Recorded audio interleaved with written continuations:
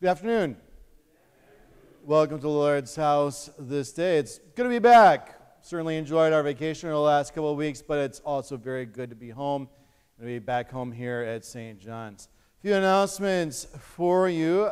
First of all, please remember that next week we're going to have a service time change on account of the picnic. So instead, on Sunday morning, instead of meeting together at 8:30, we'll be meeting together at 10 o'clock next week. Speaking of which, please stick around for the picnic. It's always a great time.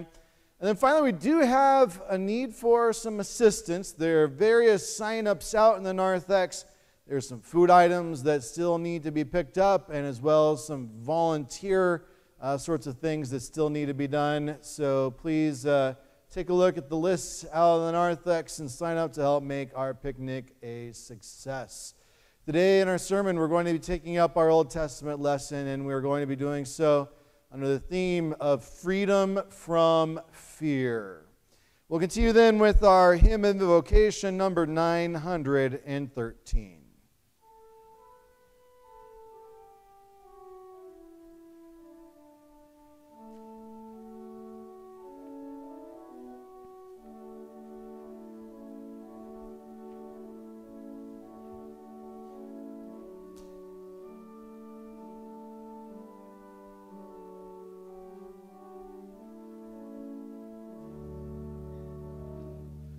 O Holy Spirit, enter in, and in our hearts your work begin. Your dwelling place now make us, Son of the soul, O light divine, around and in us brightly shine, to joy and gladness wake us, that we may be truly living to you, giving prayer unceasing, and in love be still increasing. Give to your word impressive power, that in our hearts from this good hour, as fire it may be glowing, that in true Christian unity we faithful witnesses may be, your glory ever showing. Hear us, cheer us, by your teaching let our preaching and our labor praise you, Lord, and serve our neighbor. Almighty Rock, O source of life, let your dear word in doubt and strife in us be strongly burning, that we may be faithful to death, and live in love and holy faith, from you true wisdom learning. Your grace and peace on us shower, by your power Christ confessing, let us see our Savior's blessing. Please rise for confession and absolution on page 203.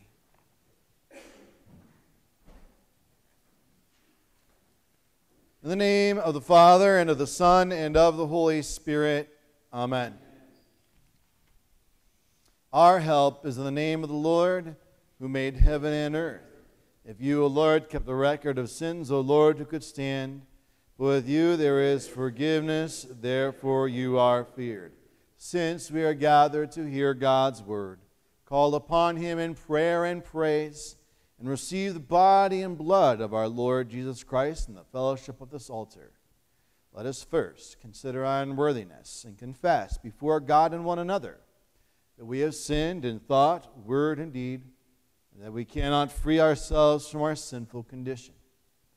Together as his people, let us take refuge in the infinite mercy of God our Heavenly Father, seeking his grace for the sake of Christ and saying, God, be merciful to me, a sinner. Almighty God, have mercy upon us, forgive us our sins, and lead us to everlasting life. Amen. Almighty God, merciful Father, in holy baptism you declared us to be your children and gathered us into your one holy church, in which you daily and richly forgive us our sins and grant us new life through your Spirit. Be in our midst, enliven our faith, and graciously receive our prayer and praise. Through your Son, Jesus Christ our Lord. Amen. We continue with the entrance hymn, number 785, the first stanza.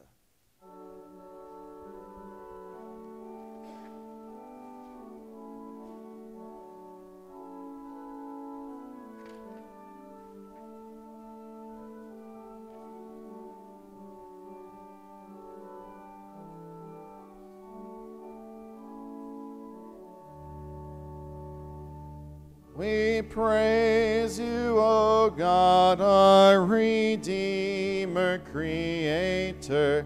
In grateful devotion our tribute we bring. We lay it before you, we kneel and adore you. We bless your holy name, glad praises we sing.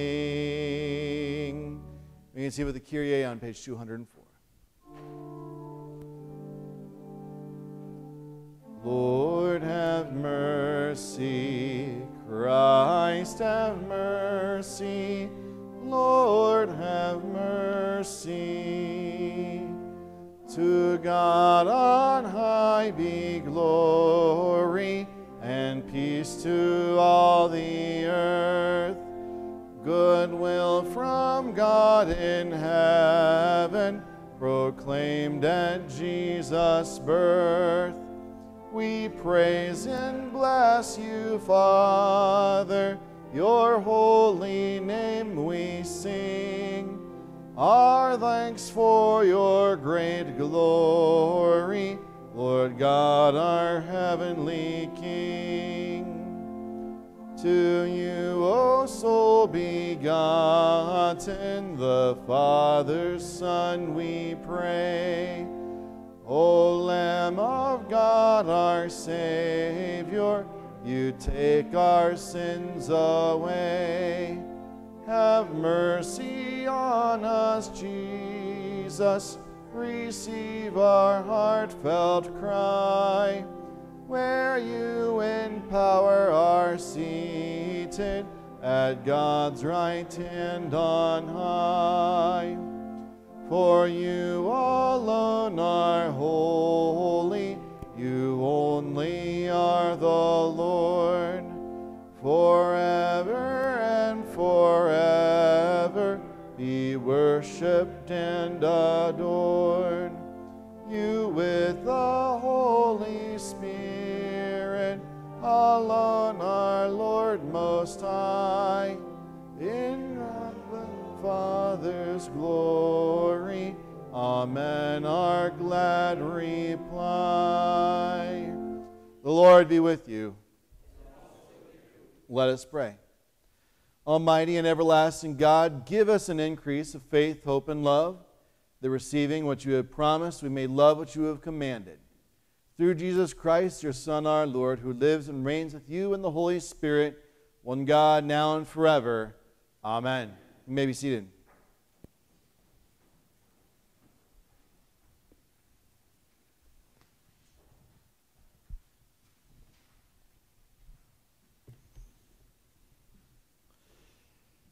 The Old Testament reading is from Isaiah chapter 44. Thus says the Lord, the King of Israel and his Redeemer, the Lord of hosts. I am the first and I am the last. Besides me there is no other God. Who is like me? Let him proclaim it. Let him declare and set it before me, since I appointed an ancient people. Let them declare what is to come and what will happen. Fear not, nor be afraid. Have I not told you from of old and declared it? And you are my witnesses. Is there a God besides me? There is no rock. I know not any. This is the word of the Lord. Thanks be to God. The psalm for today is the 119th psalm. It can be found in the very beginning of the hymnals, Psalm 119, and we'll speak it by half verse from verse 57.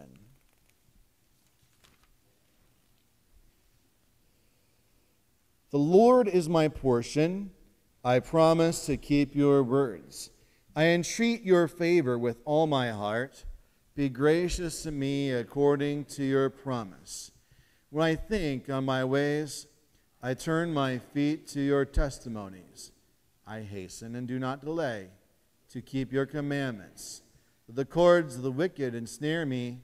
I do not forget your law. At midnight I rise to praise you because of your just and righteous decrees. I am a companion of all who fear you, of those who keep your precepts. The earth, O Lord, is full of your steadfast love. Teach me your statutes. Glory be to the Father, and to the Son, and to the Holy Spirit, as it was in the beginning, is now, and will be forever. Amen. The epistle is from Romans chapter 8. For I consider that the sufferings of this present time are not worth comparing with the glory that is to be revealed to us. For the creation waits in eager longing for the revealing of the sons of God. For the creation was subjected to futility, not willingly, but because of him who subjected it, in hope that the creation itself will be set free from its bondage to decay and obtain the freedom of the glory of the children of God. For we know that the whole creation has been groaning together in the pains of childbirth until now. And not only the creation, but we ourselves, who have the first fruits of the Spirit, groan inwardly as we await eagerly for adoption as sons, the redemption of our bodies. For in this hope we were saved. Now hope that is seen is not hope, for who hopes for what he sees? But if we hope for what we do not see, we wait for it with patience. Likewise, the Spirit helps us in our weakness, for we do not know what to pray for as we ought, but the Spirit himself intercedes for us with groanings too deep for words. And he who searches hearts knows what is the mind of the Spirit, because the Spirit intercedes for the saints according to the will of God. This is the word of the Lord. Thanks be to God. Please rise for the Alleluia.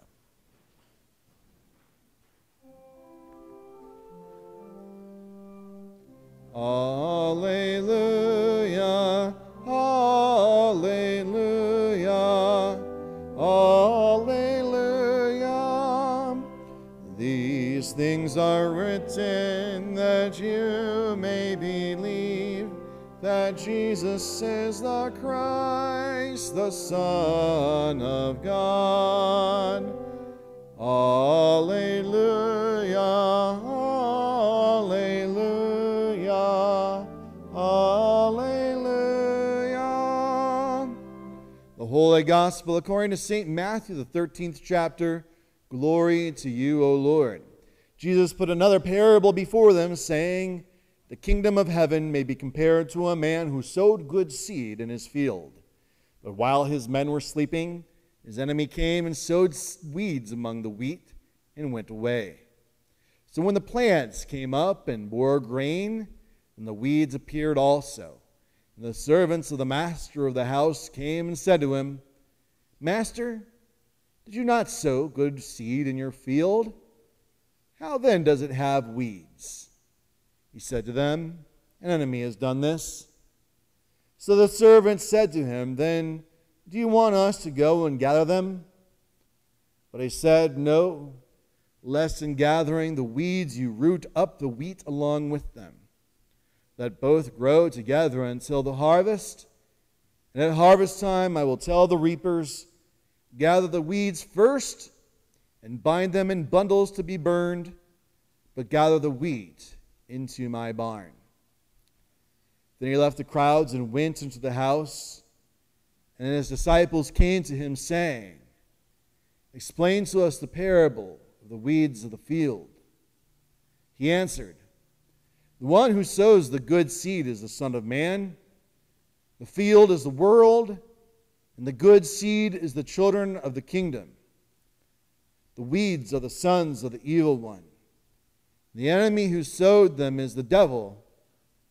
The harvest is the close of the age, and the reapers are angels. Just as the weeds are gathered and burned with fire, so will it be at the close of the age. The Son of Man will send his angels, and they will gather out of his kingdom all causes of sin and all lawbreakers, and throw them into the fiery furnace. In that place there will be weeping and gnashing of teeth. But the righteous will shine like the sun in the kingdom of their Father.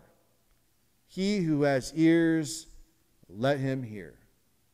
This is the gospel of the Lord. Praise to you, Christ. You may be seated for the hymn of the day, number 772.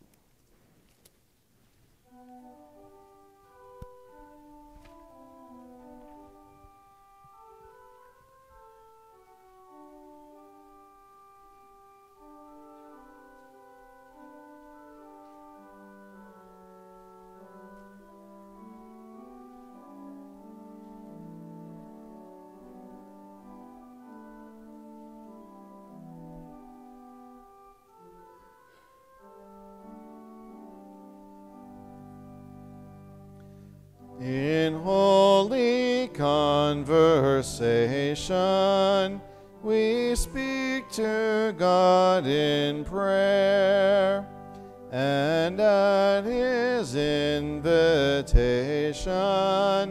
our deepest thoughts we share. We come his will obeying, as children bringing needs, and to support our praying, his Spirit intercedes. These holy conversations begin in childlike ways. We bring our supplications and words of thanks and praise. With care our Father listens to every thought expressed.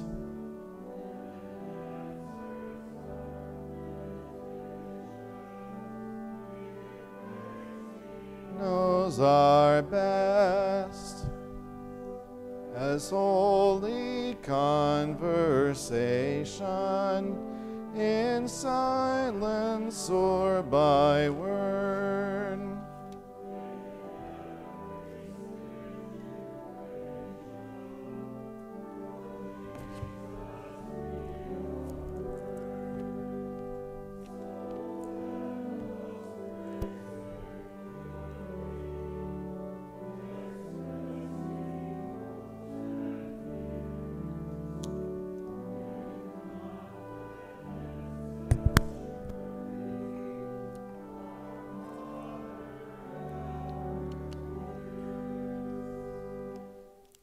In the name of the Father, and of the Son, and of the Holy Spirit. Amen. God said, "Fear not, nor be afraid. Have I not told you from of old and declared it, and you are my witnesses? Is there a God besides me? There is no rock. I know not any. Fear not, nor be afraid. And that's our theme for today. Freedom from fear. Now, fear is one of the most pervasive and powerful forces in the world. A recent study of 2,000 people found that the vast majority of people were afraid of something. It found that 49% of Americans were afraid of civil unrest. 51% were afraid of high medical bills. 52% were afraid of government corruption. 60% were afraid of mass shootings. And 65% were afraid of loved ones dying. And fear is on the rise. Study after study after study has shown that anxiety, in other words, fear so strong that it can be clinically diagnosed, has been on the rise over the last 20 years. Anxiety is future-focused. It's not a fear of something sitting right in front of you like a spider, but it's fear of what might be around the corner, what might be coming. And a sad twist is the young, those that have the most amount of future ahead of them, that have experienced the highest increases in anxiety. Fear, it's a powerful force. We don't need statistics to show us this. We can see this in our own lives. Fear is what keeps us from asking that cute girl out on a date. Fear is what keeps us from applying to that dream school or dream job. Fear is what keeps us from speaking up. And if this weren't bad enough, people seek to exploit our fears so that they can gain power and money. Politicians, well, they're famous for appealing to our fears. Same old story, same as it ever was. And those statistics about what people fear that I quoted at the very beginning, guess where I found them? On a website selling home security systems. Fear can bless us when it keeps us from doing things that might harm us. So fear is good when it keeps us from petting rattlesnakes and running out into traffic. But fear is a terrible foundation for our lives. It ultimately leads us to harm others. And the book of Isaiah makes this clear. It shows us how we can be free from fear. Now, I want to be clear about something here. When we talk about how God can give us freedom from fear, this isn't to the exclusion of certainly good counseling or medications to help with clinical anxiety or something like this. Those certainly have their place. But it is certainly a blessing by means of the gospel to have our hearts changed from hearts of fear to instead hearts of trust, to have our minds trust in the Word of God rather than to be set on our own ways, and to thus have a firm foundation, the rock, God, someone upon whom we can trust rather than ourselves, which, as we're going to see in our sermon, it's when we trust in ourselves rather than God that true fear rises up in us. So, let's take a look at our Old Testament lesson for today. And God, in a sense, commands the Israelites, to the prophet Isaiah, not to be afraid. And why should they not be afraid? They should not be afraid because they have this special relationship with God, a God who in turn has been faithful to them. Now, God indicates His faithfulness to them and His exclusivity with these words. He says, is there a God besides me? There is no rock, I know not any. Now, when God uses this word rock, it's a very laden word. It's a word which is evocative of God's special calling and faithfulness to the Israelites throughout generation upon generation. We're going to explore this imagery a little bit later in our sermon. But he appeals not only to his faithfulness to them and his constancy towards them, but also to the special relationship that they have with him. He says, "You are my witnesses."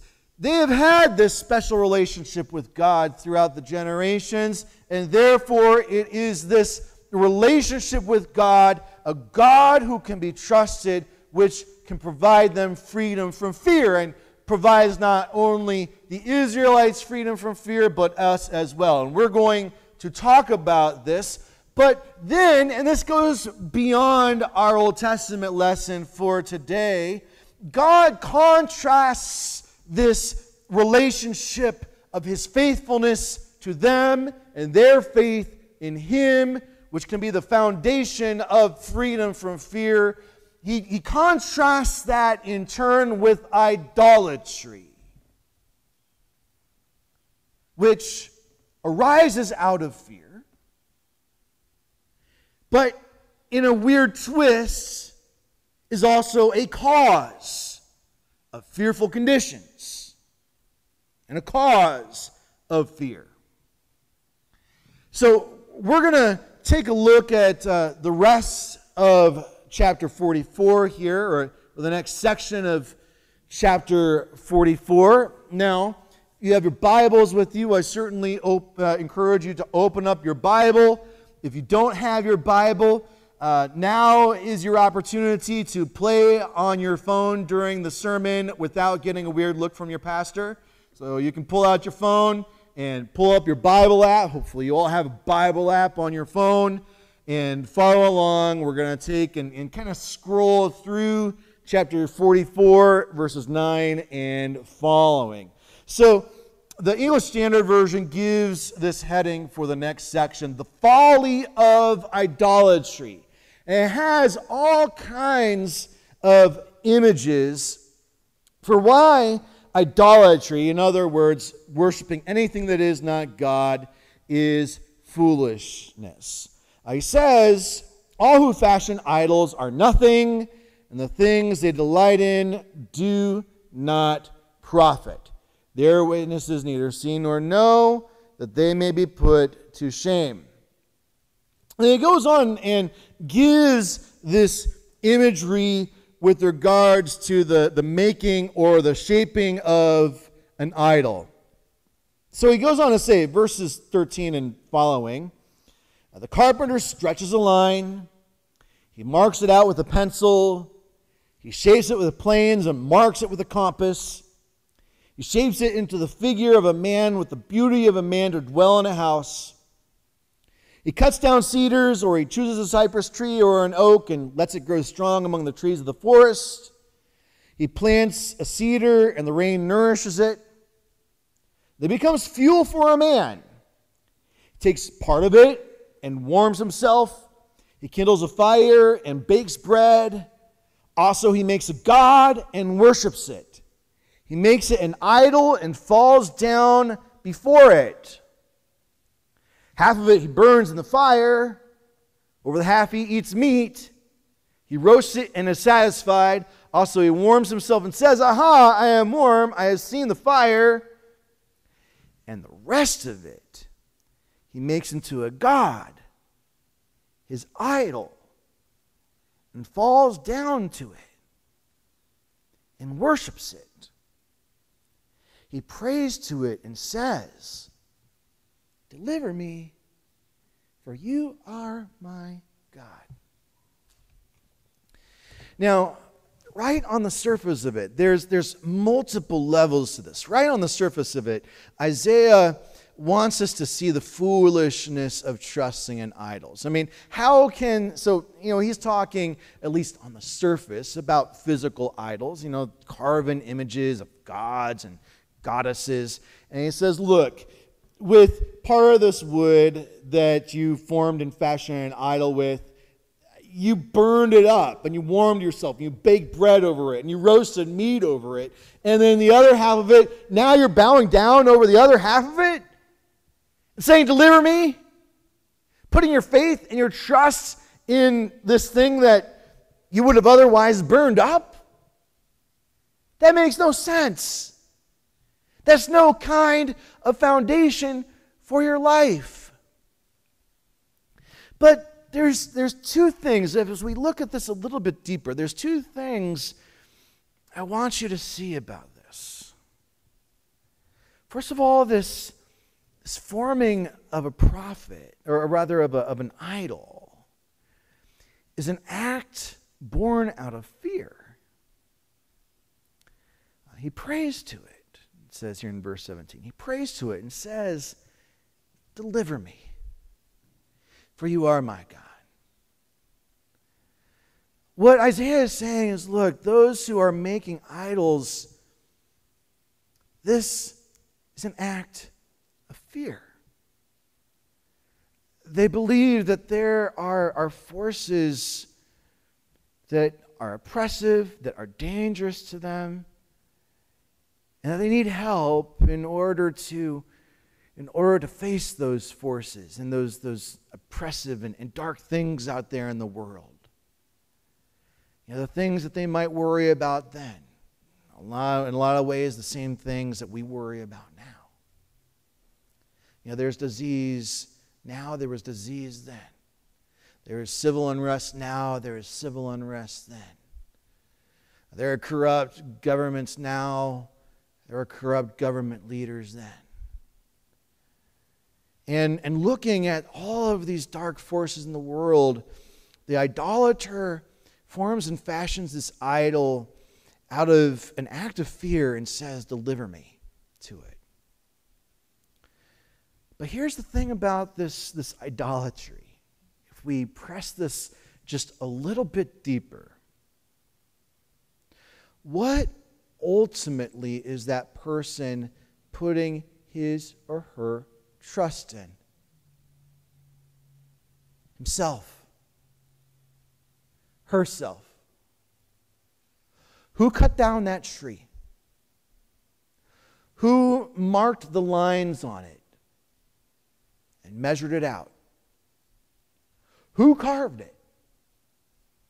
Who set it up in the corner of the home?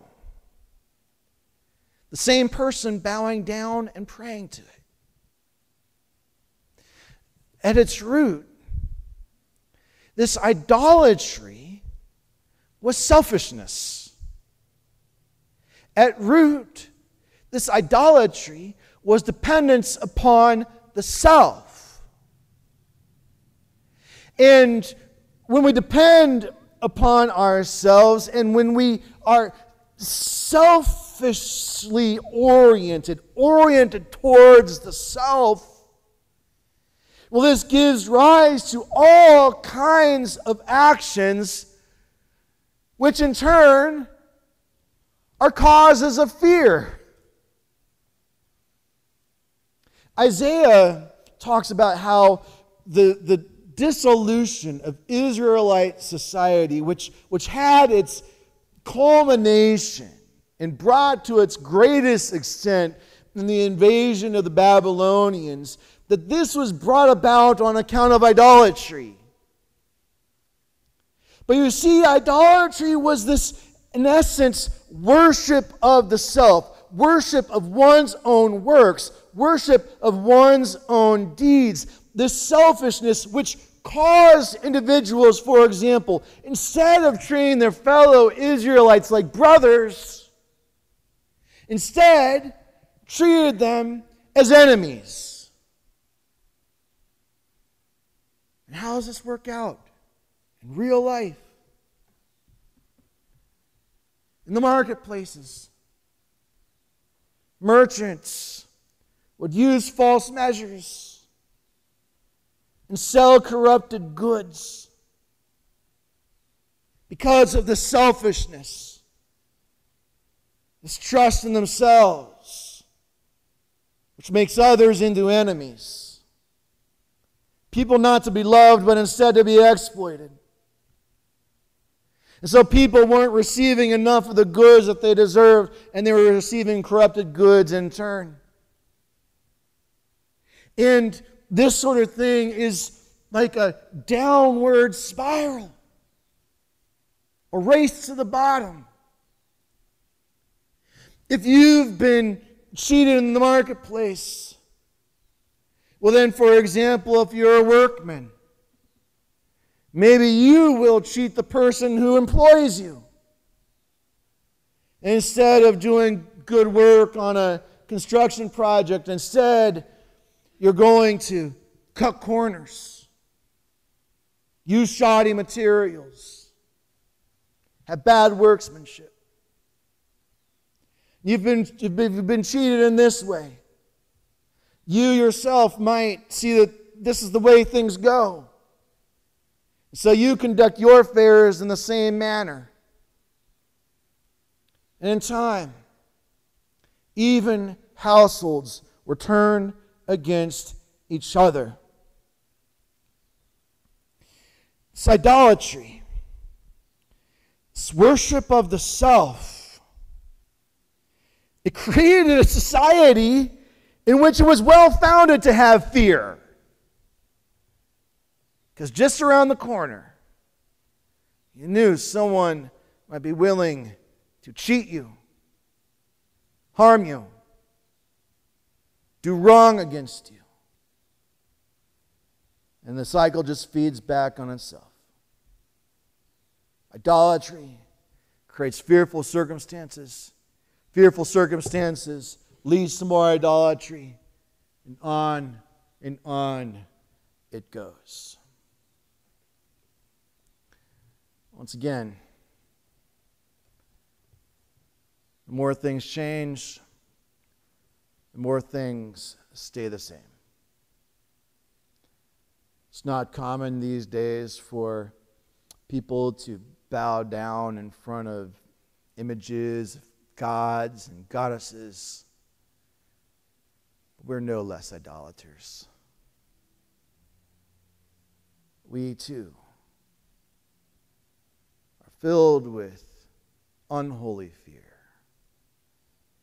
considering others not to be friends, not to be people to be loved, but instead as threats, people to be feared. And instead of trusting in the Lord, instead so often we trust in ourselves. God said to love your enemy, to do good to those who hate you. Instead, far from doing this, instead, in our fear, too often, we make even those who would be the most natural recipients of our love, our long friends, people in our households, we make them into enemies. When instead of following God's way of love, as shown in the Ten Commandments, we instead trust in ourselves. We follow our own ways. That is no less than idolatry. And that leads to fear. But God offers freedom from fear. And the freedom from fear that He offered to the Israelites really is our freedom from fear as well. God uses this incredible image. Is there a God besides me? There is no rock. I know not any. As we go back into the Scriptures and see God's special relationship with His people, beginning with Abraham, we see that rocks, crags, have a special role in all of it. We can go back, for example, to this rock and the crevice in the rock that God placed Abraham to show Himself to Abraham so that Abraham might trust Him. We can think about this rock this mount upon which Isaac carried up the wood in order to be sacrificed on it, and where God redeemed Isaac by means of that ram. We can think about how God redeemed the people of Israel out of their slavery in Egypt and brought them to that rock, Sinai, where God made them His people by means of blood, the blood of the covenant, tossed upon them there at Sinai. We can think about this great rock that the Lord brought them to, Mount Zion in Jerusalem, where His holy temple was erected, where God would be with them in His gracious presence. And so on it goes. By calling Himself their rock, God was bringing to remembrance all of the ways He had been faithful to them from of old. A faithfulness which in turn would inspire their faith in Him. As it was for them, so it is for us. All of those stories from the Old Testament, as His people, those are our stories as well, but the story goes on. For we have two rocks, which are the source of our hope. We have the rock of Mount Calvary, the place of the skull, where Christ our Lord was crucified unto the forgiveness of our sins. And even as the people of Israel were confirmed as His people by means of the blood of the covenant at Mount Sinai, even more have we been made His people by means of the blood of that great sacrifice, not the sacrifice of a lamb or a ram, but rather instead the sacrifice of the Lamb of God, who takes away the sin of the world. Our sins having been forgiven, we therefore know that we have a special relationship with God, He as our Father and we as His children. We are a people not only of the rock of Golgotha, but we are a people as well of the rock, the tomb of Christ, the rock which stands empty, testify to His resurrection.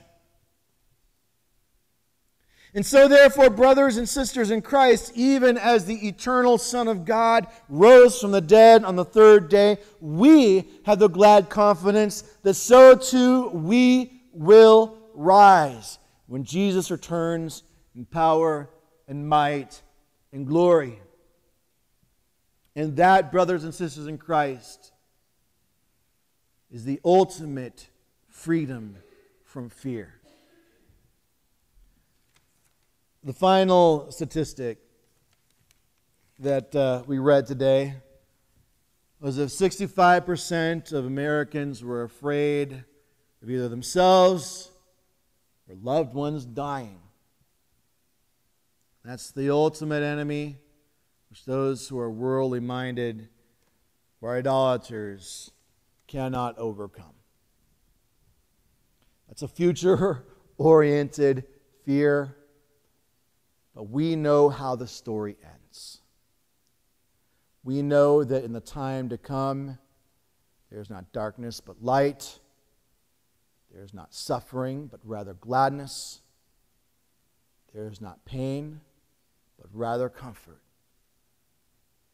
We know that even as Christ overcame by means of the empty tomb, so also we will overcome.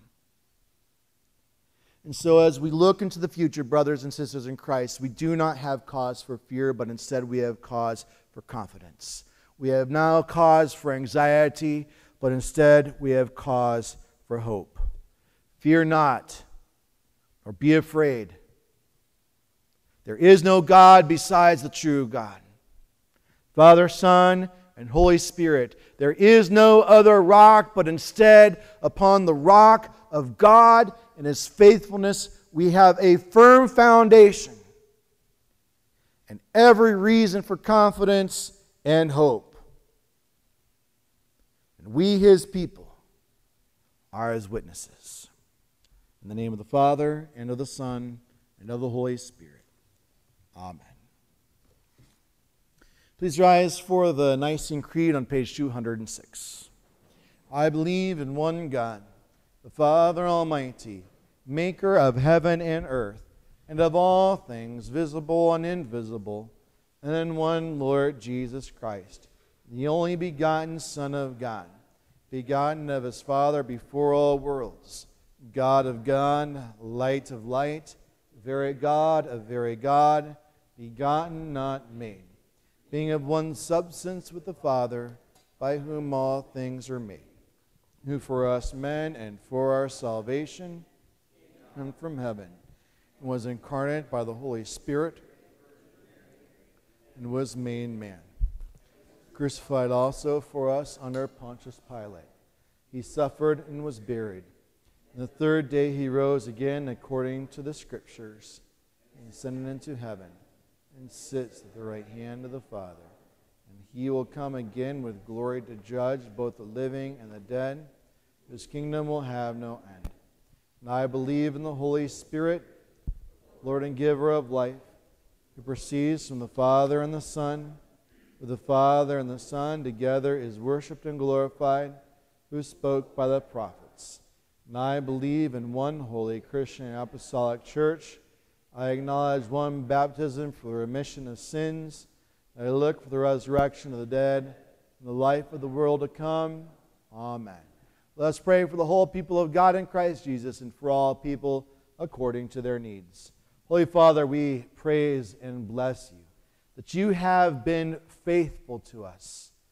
We pray that in the knowledge of this, You would give us glad confidence and hope, freedom from fear. Lord, in Your mercy, hear our prayer. King of kings and Lord of lords, You're the source of every blessing, including the blessing of good government. Therefore, we lift up to You our president and governor, our courts and our legislatures, that through their work we may be enabled to lead lives of peace and quietness to Your glory.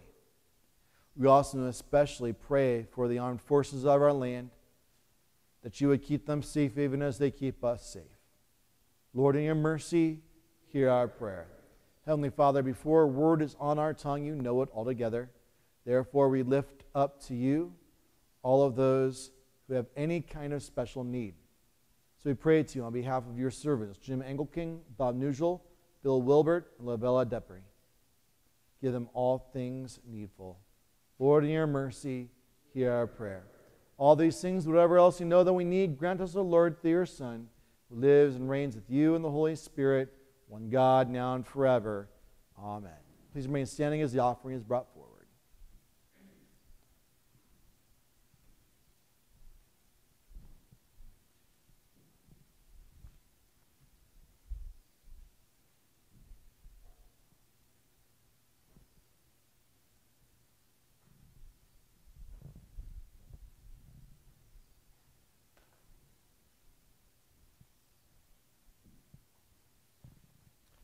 We continue with the service of the sacrament on page 208. The Lord be with you. Lift up your hearts. We lift them to the Lord. Let us give thanks to the Lord our God. It is right to give Him thanks and praise. It is truly good, right, and salutary that we should at all times and in all places give thanks to You, O Lord, Holy Father, Almighty and everlasting God, for the countless blessings You so freely bestow on us in all creation. Above all, we give thanks for Your boundless love shown to us in You sent Your only begotten Son, Jesus Christ, into our flesh, and laid on Him our sin, giving Him into death that we might not die eternally. Because He is now risen from the dead and lives and reigns to all eternity, all who believe in Him will overcome sin and death and will rise again to new life.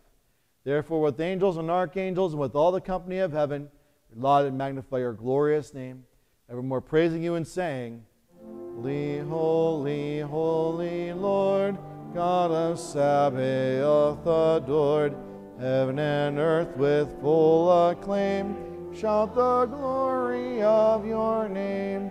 Sing Hosanna in the highest, sing Hosanna to the Lord. Truly blessed is he who comes, the name of the Lord. Blessed are you, O Lord our God, King of all creation, for you have had mercy on us and given your only begotten Son. Whoever believes in him shall not perish but have eternal life. In your righteous judgment you condemn the sin of Adam and Eve, wait the forbidden fruit, and you justly bar them and all their children from the tree of life. Yet in your great mercy you promise salvation by a second Adam, your Son, Jesus Christ our Lord, made his cross a life-giving tree for all who trust in him. We give you thanks for the redemption you prepared for us through Jesus Christ. Grant us your Holy Spirit that we may faithfully eat and drink of the fruits of his cross and receive the blessings of forgiveness, life, and salvation that come to us in his body and blood. Hear us as we pray in his name and as he has taught us. Our Father, who art in heaven, hallowed be thy name. Thy kingdom come, thy will be done, on earth as it is in heaven. Give us this day our daily bread, and forgive us our trespasses, as we forgive those who trespass against us. And lead us not into temptation, but deliver us from evil. For thine is the kingdom, and the power, and the glory, forever and ever. Amen. Our Lord Jesus Christ, on the night in which he was betrayed, took bread, and when he had given thanks, he broke it and gave it to the disciples and said, Take, eat, this is my body which is given for you. This do in remembrance of me. In the same way also he took the cup after supper, and when he had given thanks, he gave it to them, saying, Drink of it, all of you. This cup is the New Testament in my blood, which is shed for you for the forgiveness of sins. This do as often as you drink it in remembrance of me. The peace of the Lord be with you always. Amen. O Jesus Christ, true Lamb of God, you take the sin of the world away. O Jesus Christ, true Lamb of God. Welcome to the table of the Lord. True body of Christ given for you.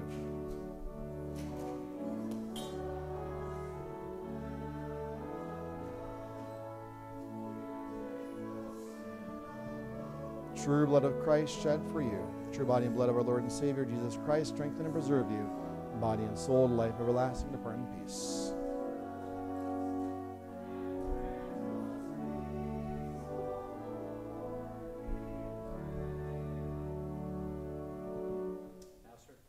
True body of Christ.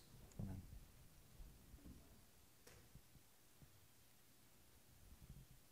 Blood of Christ, shed for you.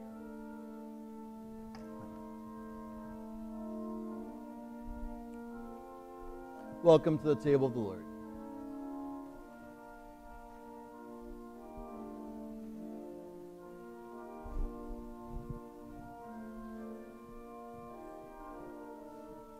True body of Christ given for you. True body of Christ given for you. True body of Christ given for you. True body of Christ given for you. True body of Christ given for you. True body of Christ given for you. True body of Christ given for you. True body of Christ given for you. True body of Christ given for you. True body of Christ given for you. True body of Christ given for you. True body of Christ given for you. True body of Christ given for you. True body of Christ given for you. True body of Christ given for you.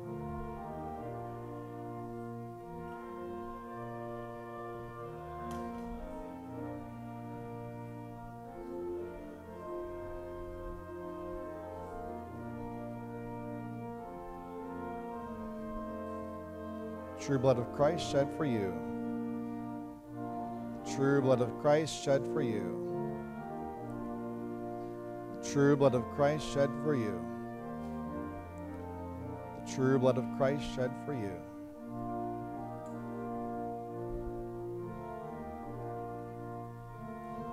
the true blood of Christ shed for you. The true body and blood of our Lord and Savior Jesus Christ strengthen and preserve you in body and soul to life everlasting. Depart in peace.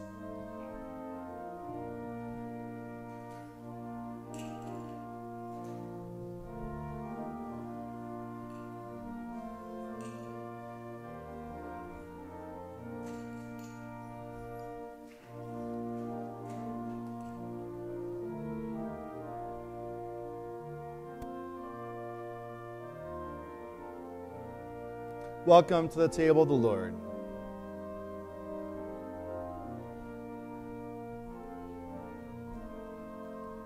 The true body of Christ given for you. The true body of Christ given for you. The true body of Christ given for you. The true body of Christ given for you. The true body of Christ given for you. The true body of Christ given for you. The true body of Christ given for you. The true body of Christ given for you. True body of Christ given for you, the true body of Christ given for you, the true body of Christ given for you, the true body of Christ given for you, the true body of Christ given for you.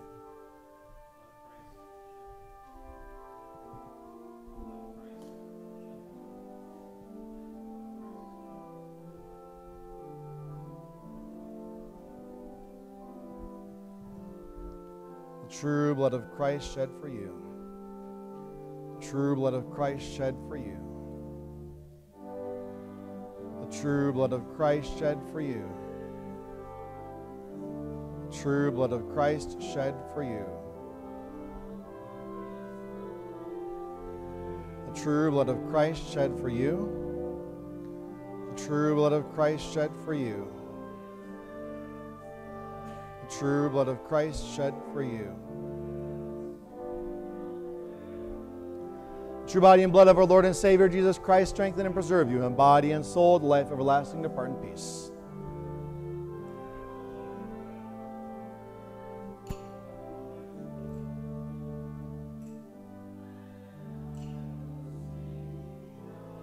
Welcome to the table of the Lord. True body of Christ given for you. The true body of Christ given for you.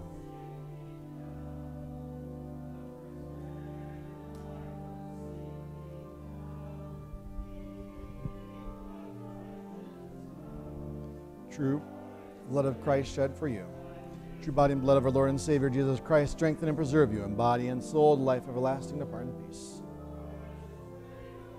Anybody? Okay, I guess not.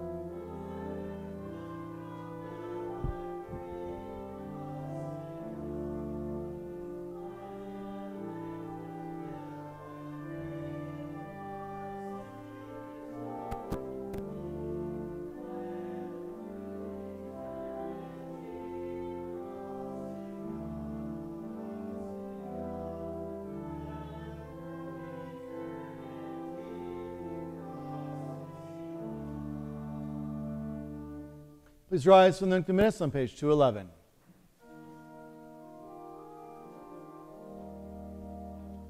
O Lord, now let your servant depart in heavenly peace, for I have seen the glory of your redeeming grace. A light to lead the Gentiles unto your holy hill, the glory of your people, your your chosen Israel. All glory to the Father, all glory to the Son, all glory to the Spirit, forever three in one. For as in the beginning is now shall ever be, God's triune name resounding through all eternity. Let us pray. We give thanks to you, Almighty God, that you have refreshed us to the salutary gift. We implore you that of your mercy you would strengthen us to the same in faith toward you and fervent love toward one another. Through Jesus Christ, your Son, our Lord, who lives and reigns with you in the Holy Spirit, one God, now and forever. Amen.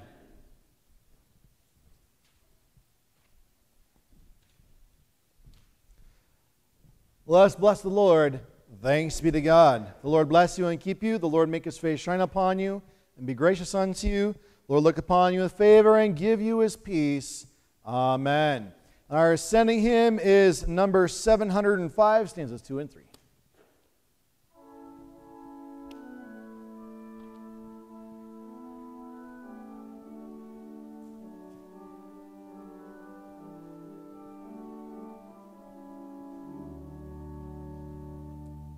We worship you, God of our fathers. We bless you through trial and tempest. Our guide you have been. When perils o'ertake us, you will not forsake us. And with your help, O Lord, our struggles we win. With voices united, our praises we offer, and gladly our songs of thanksgiving we raise. With you, Lord, beside us, your strong arm will guide us. To you, our great Redeemer, forever be praised.